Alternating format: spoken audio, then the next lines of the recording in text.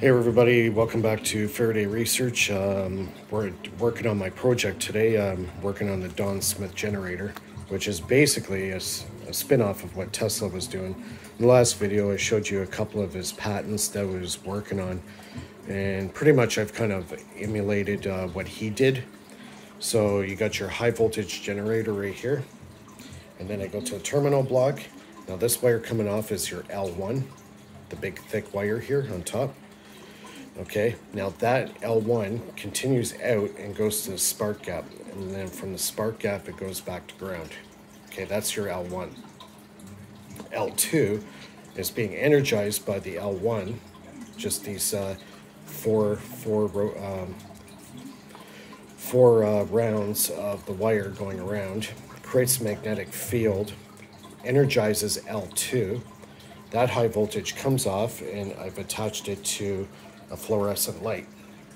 So basically this is what Tesla was working on back in the 1890s, and he actually had the patent done.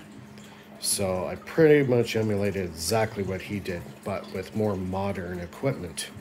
Same concept, same science, just more modern stuff. So I'm going to show you how well it works.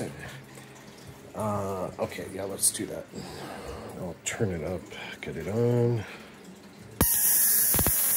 Okay, I'm going to keep it at about 6 volts. And as you can see, I've got the fluorescent bulb lit up. And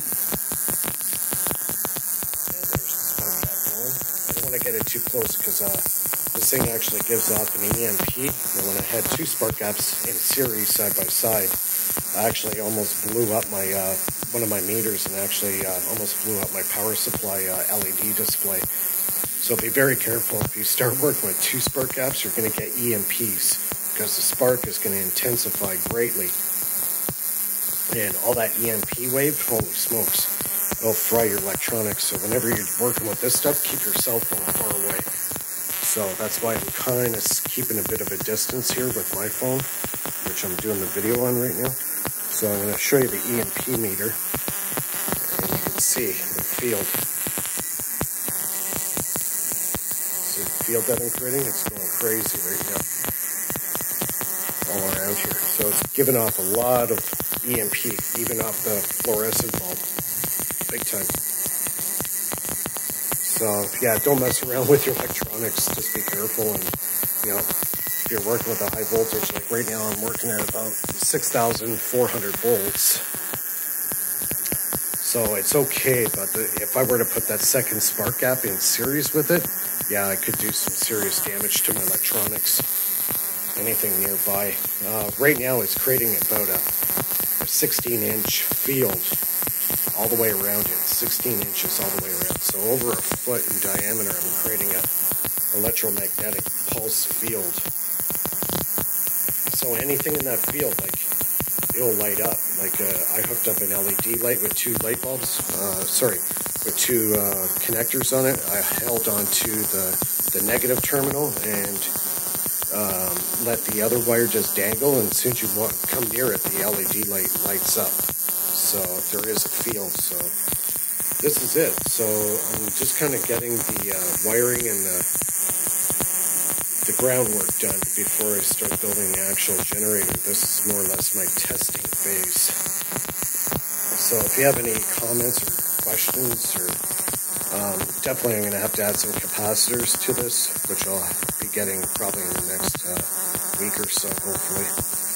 Those 15 kilovolt ones I have here, these ones are really powerful. I could probably use them, but I'm going to create a huge amount of spark with it, so I got to be very careful. These are 15 kVA. So yeah, it's coming along. I'm learning the circuit, learning how to build a coil.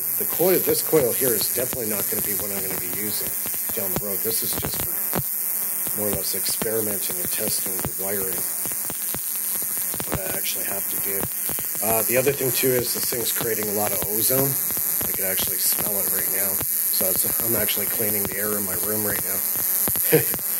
So, yeah, any questions or comments, leave them below. If you like the video, give me a thumbs up. If you don't like it, give me a thumbs down. Don't forget, bottom right-hand corner is the icon there. You can subscribe to my channel. And I also, in the description, have my donate button there, so you can donate and help me fund this thing and get the parts I need to keep these videos coming out to you guys. So, yeah. Yeah, we're at about, we're doing all right here. Let's go a few more minutes with the video. So, yeah, these little high voltage generators are great. I bought another one. So, I got one here in reserve just in case. I haven't had any problems with this thing whatsoever. Maximum 12 volts, it'll put out 11 kVA. So that's a lot of power. And it's great for this kind of thing. It's small, it's compact, it's easy to use, easy to hook up. Spark gaps. Like I said, I got a 2-inch diameter PVC pipe, and I got 1/4 inch 20 screws with bolts. And that's it. There's your spark gap, and it's strong. I also noticed too that the spark is a cold spark. It's not hot, it's not heating up. I thought this thing would heat up like crazy. It's not. So that's a good thing too. So if it's a cold spark, even better. I like to keep the spark gap about 1 to 2 millimeters away. Yeah. So we'll leave it at that. This takes a while to upload, so we'll see you guys in the next video.